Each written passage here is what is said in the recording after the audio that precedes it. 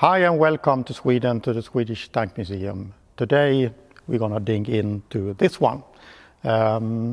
Weird looking vehicle, one of its kind, and what is it? It's an armored car from the early 1930s. But we begin in the 1920s when the Swedish Army tested tanks from the beginning of 1921, 1922. They also looked into the different armored cars, and they ordered 3 armored cars from Tidaholms Bruk, company that made lorries, and these armored cars, they were pretty much ordinary lorries with an armored body. And during the 1920s they realized that a bit too simple for the need that they had, so they wanted a more proper armored car. So they looked outside in the world what's available, and they looked at Berliet and Lanchester, but the different options that they had was not something that they really liked. So they decided we need to do something in-house, develop our own armored car, and this is the result.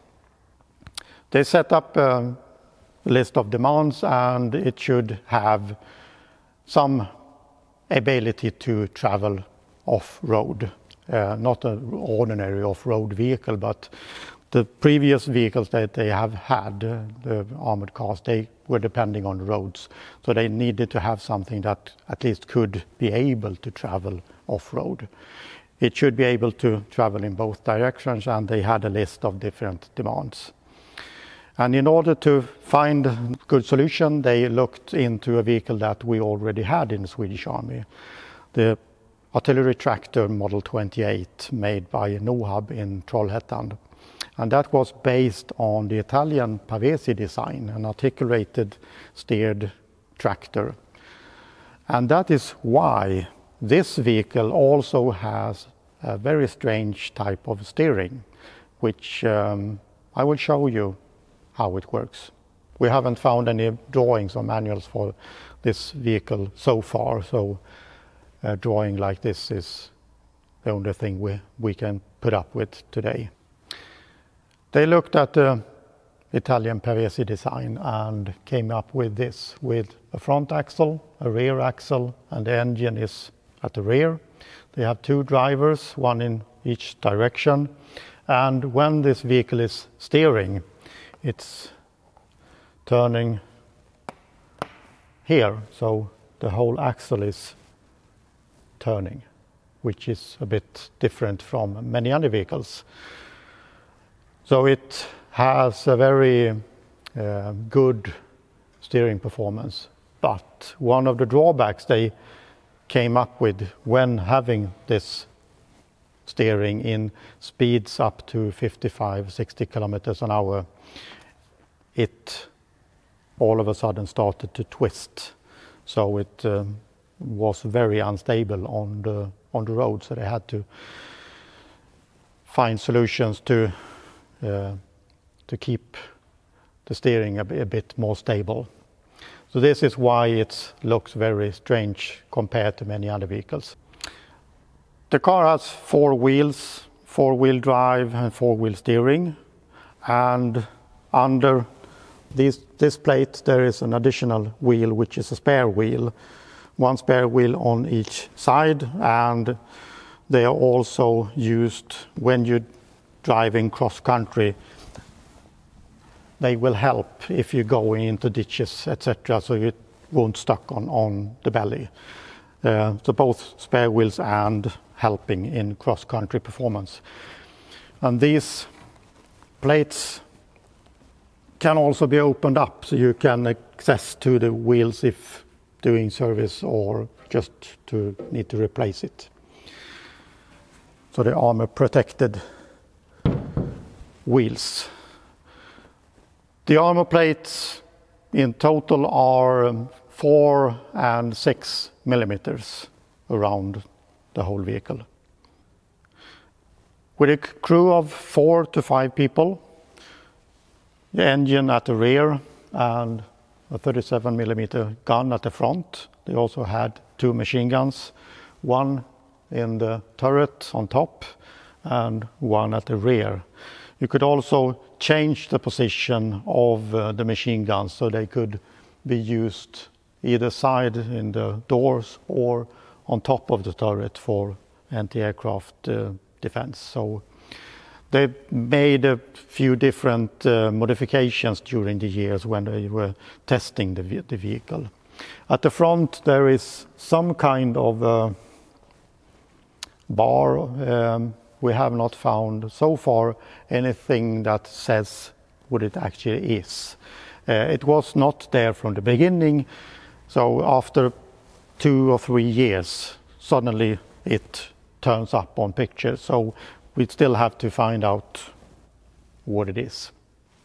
You can also close the protection for the headlights, both front and rear, so when you are going into the battle zone, you have to prepare for protecting the headlights so they won't be blown up.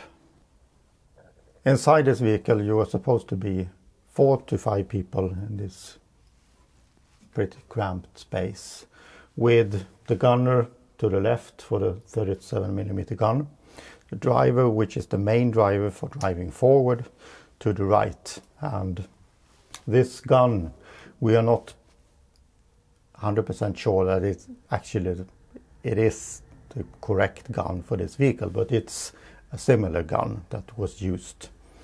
And we are still looking for evidence which gun it should be.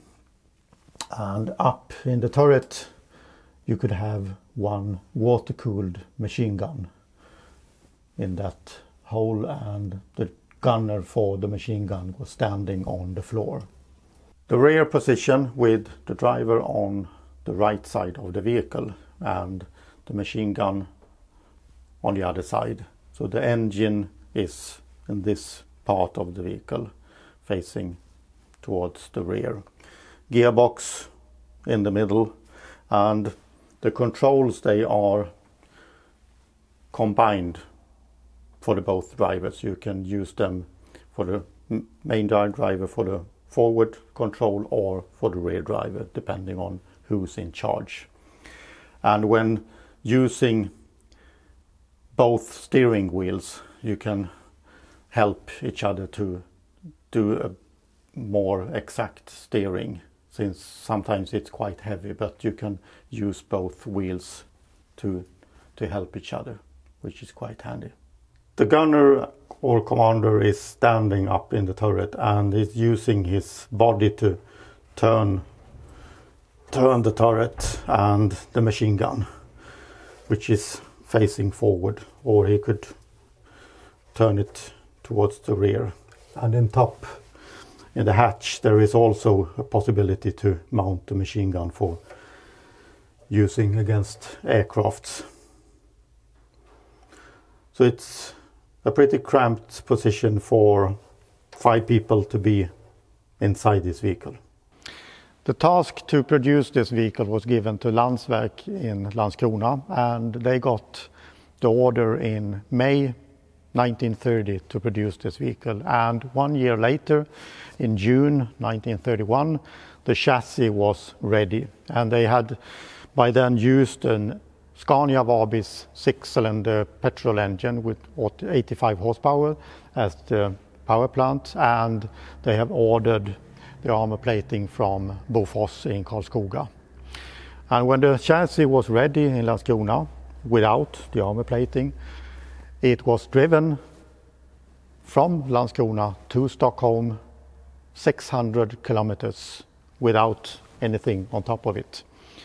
And there it was shown to the people who had ordered it, and they decided to do the final assembly at Oskarshamns Varv in 1932. So in 1932 the vehicle was more or less ready, and it was supposed to start with the trials in Stockholm, and it was delivered to the cavalry unit K1 in Stockholm, and they were supposed to do trials from 1932 and onwards. But due to a lot of adjustments they had to make, they took it out and in, and the real trial section didn't start until 1933. And when they used these vehicles during the trials, they realized a lot of things. It was quite capable, depending on what they had ordered, but the engine was not powerful enough for this heavy vehicle. 7.5 tons of total weight, 85 horsepower was not really enough, and it was also quite heavy to steer it. So they did more adjustments, and during the maneuver they had in 1935 in the south of Sweden, they used the vehicle and they realized that this is really something that we would need, and it's capable to do the task we would like to do.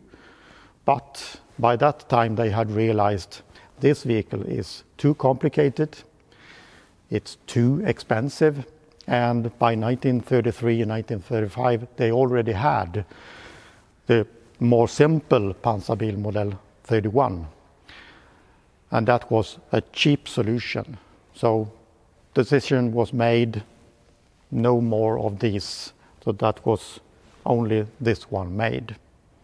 So they carried on with a more simple model 31, which was an armored box on a lorry chassis.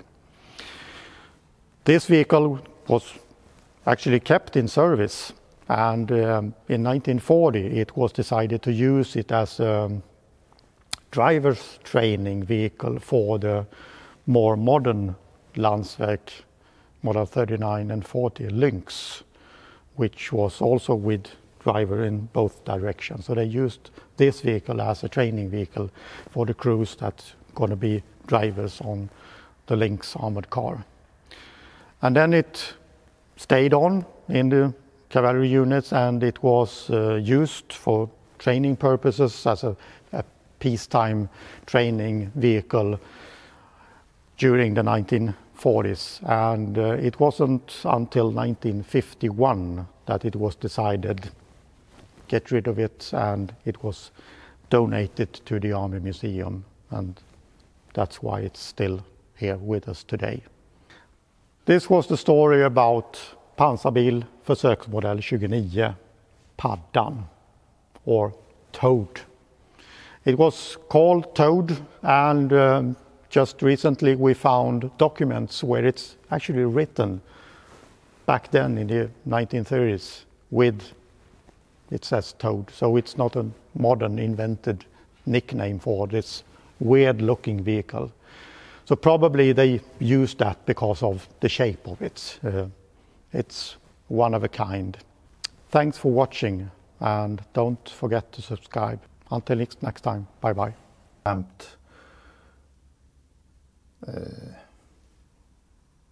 Cramped vadå? 45 people in this pretty cramped. Men det försvann det igen. Watching, and don't